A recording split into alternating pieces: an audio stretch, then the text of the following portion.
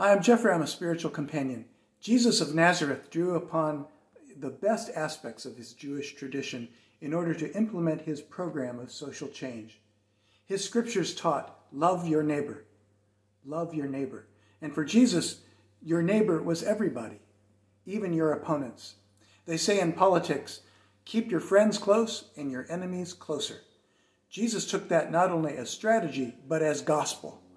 And so in his ministry, he always reached out not only to the victims of oppression, but to the oppressors themselves.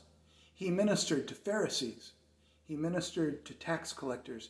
He ministered to priests, to those who were aligned with the temple authorities and the Romans. He ministered to them perhaps because he knew that the only way to change their hearts is through love.